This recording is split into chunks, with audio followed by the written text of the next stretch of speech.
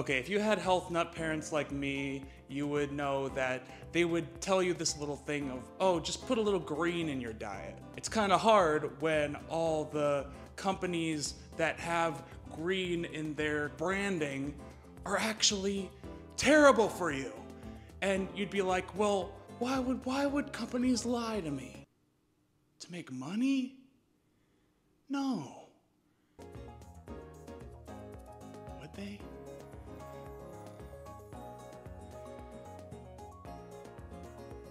Would they? So I'm gonna talk about deceptive food advertising. I know so many people have talked about this on the internet. There's like so many health food channels, but I wanted to specifically talk about how some companies or some specific like food restaurants and even fast food, like they want to sell certain foods as if they're healthy, but they're not. They just want to sell things for a profit. I guess I should just start this off by saying I'm clearly not the healthiest person in the world, but I just wanted to make this known because I think they're very deceptive with how they clearly want to sell these products as being really healthy when it's like, dude, everything else on your menu is really bad for you,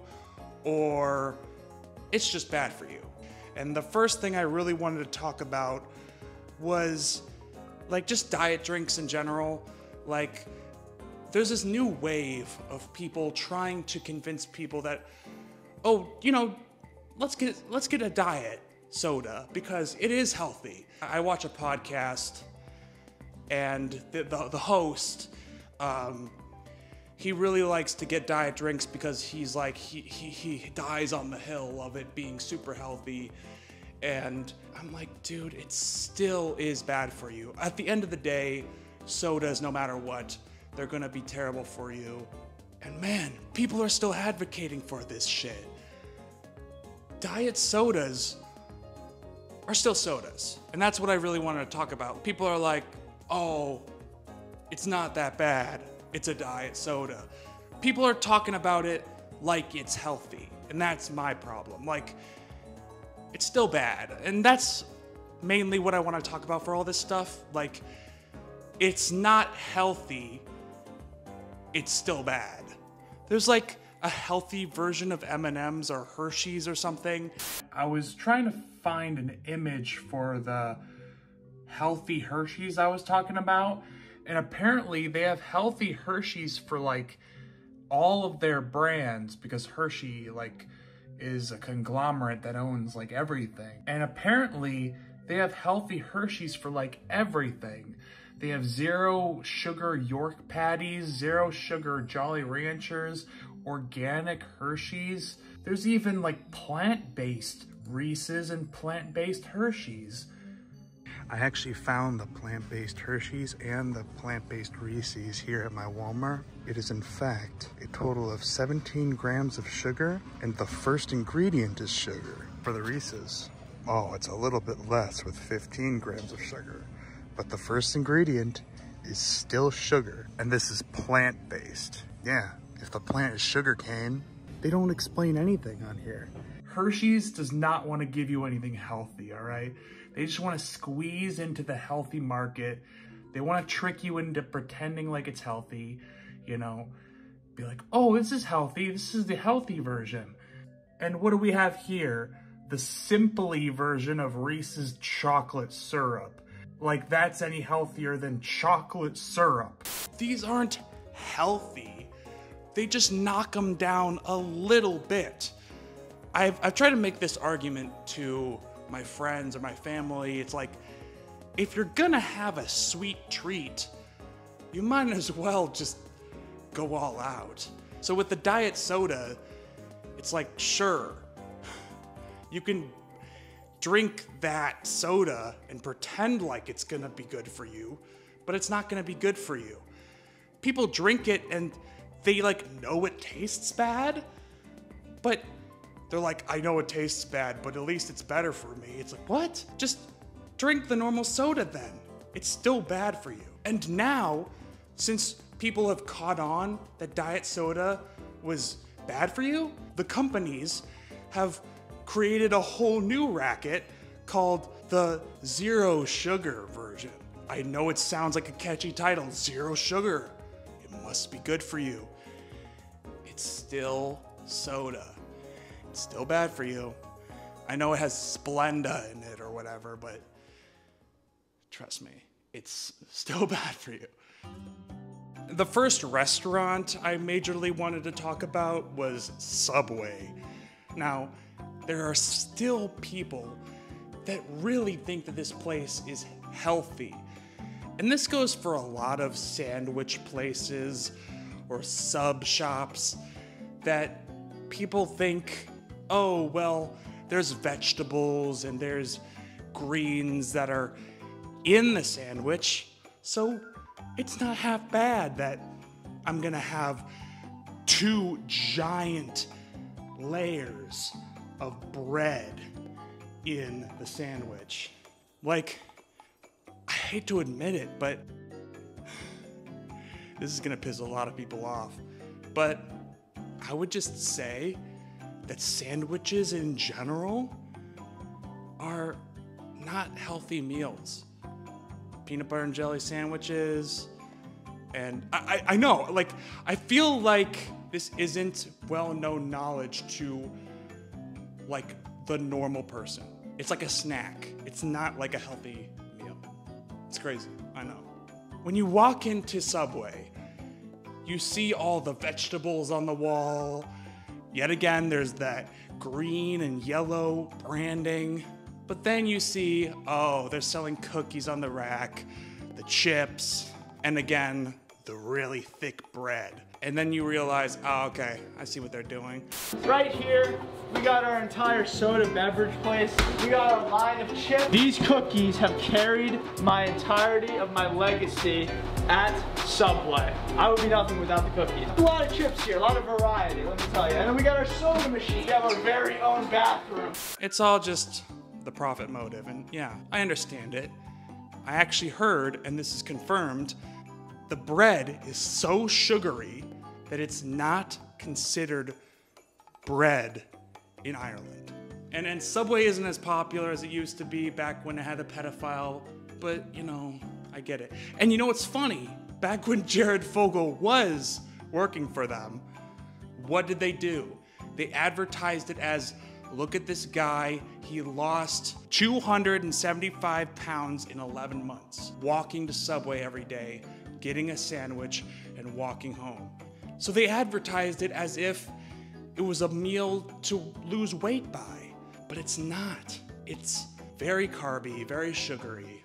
But not to give Jared Fogle any credit here, but I'm sure that he was working out in other ways. If you look at Subway commercials, which they're still running on NFL games and stuff, they're sponsoring these big NFL players.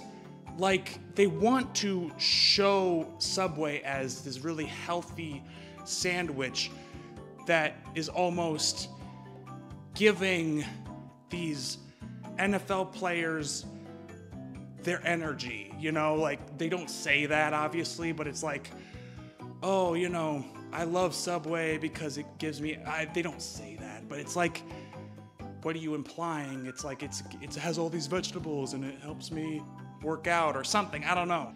There's an obvious implication that it's like, oh, see, a big and strong NFL player loves it. It's gotta be healthy. Something like that, right?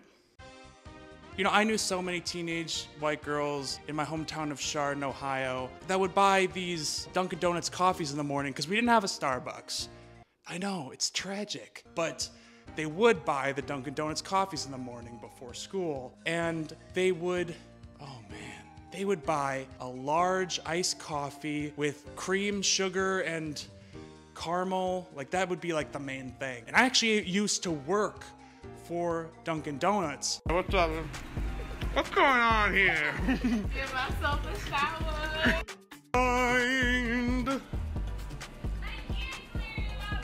This is what happens when you this is what happens when you mess with cream or Get off. What does this remind you of? Ready? Oh shit. Ready?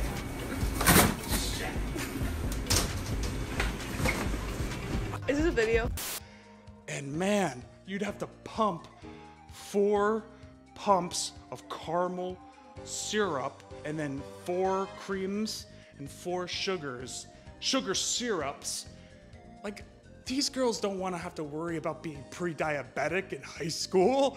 This is like a whole ass meal before breakfast. And some people would also get breakfast in the morning once they got to school too. You all have probably seen that Ice Spice coffee, but it's like this huge controversy. Ironically, actually, my mom follows that guy super closely. It's like Bobby's Choice or something. She's like, oh, I watch that guy every day. My friends, this is a pumpkin swirl frozen coffee. Who the thought it was a good idea to put this on the menu, because this drink has 185 grams of sugar in here. How much is it? It's this much. It's 46 teaspoons of sugar. To give you another perspective, the amount of sugar in there is equal to 14 glazed donuts. Plus, there's no pumpkin in here, it's artificial flavors. There's 12 mentions of sugar and high fructose corn syrup in here. There's 930 calories and 194 carbs. 2/3 of us are already type 2 diabetic or pre-diabetic. If America runs on this, we're So yeah, that shouldn't happen. To not know what's in there. Because you really don't know, because you're ordering it and you're like, oh, Ice Spice is on there, that's cool. And then you open up the donut, it's like, this is actually what you're getting in one drink. And of course I loved the way that he said, if America runs on Dunkin, we ain't running really far, or something, I don't know. Again, it's a slogan where they're kind of trying to come across as healthy, or come across as like bringing us together, or something like that. It's like, but it's not. It's not healthy, it's not good, it's not cool, very shady. Another drink is the new Sprite bottle, which just looks like straight up like a flavored water. It used to kind of have this green tint to it. Like you would clearly know that that's a soda. It looks like candy, but with this new design, it looks like flavored water or something. Yeah, I just don't understand, like, you know, the Sprite logo is a little lemon and a lime. You know, obviously it's a lemon lime flavor, but come on. They're just trying to be like, it's fruity. I don't know, it's weird. The last thing I wanted to talk about was Panera bread, or healthy restaurants in general. This might be just me, but the reason why you're going out to a restaurant is to have fun, let loose, eat something nice. And usually nice food is a little bit on the unhealthy side. It might not be complete junk, but it's a little bit unhealthy. It might be sauteed with something. It might have a little bit of a, you know what I mean? It might have something nice on it. And it's not always completely healthy. You know, a nice dessert, you know, a nice chocolate cake, you know, a nice creme brulee, you know, like, it's not always healthy. I mean, I get getting like fast food because you want to get something quick, but when you go to like a healthy place, they're not going all the way with trying to make it healthy. I'm gonna burst a lot of people's bubbles, but like, when you like going to Chipotle or yeah, Panera bread, these places, they don't try their best to make things healthy. They're just trying to meet their bottom line by making things efficient and fast and getting the most money they can. So go to a place that you'd actually like to eat at. I guess what I'm saying is don't be that one friend that says, what's the healthy option? Because the healthy option isn't healthy. There isn't. Like, the lettuce is probably always stale there, you know, the water is probably always infected with some fucking bullshit. It's probably always the tap. Like, you know, it's not it's always unhealthy. My mom, God bless her heart, she wants everything to be the most healthy option, even when she goes out to eat. And she, like I said, follows this guy named Bobby. She has this app called Bobby's Choice where she wants to make sure that it follows Bobby's protocols. But I'm just trying to say that sometimes when you go out to eat, things break protocol, and that's okay. And I feel like that's a good way to end this video off. It's okay to break protocol. Like, it's okay to eat Subway, but it's not gonna be healthy. It's okay to drink a whole ass smoothie of a coffee, but it's not gonna be healthy. It's okay to drink a diet soda or a zero sugar soda, but it's not gonna be healthy. It's okay to eat Panera bread or go to any one of these healthy restaurants, but it's not gonna be healthy. It's okay to eat something that's grain-free, gluten-free, keto, but it's like, you're just trying to eat the main thing there. So just eat that, you know? Have some fun from time to time. A lot of these companies and restaurants, all they want to do is make things as quickly as possible, as cheap as possible, and as fast as possible. And I would know because I've worked at so many different places, like the Dunkin' Donuts we talked about, and even in retail where they mass produce so much stuff.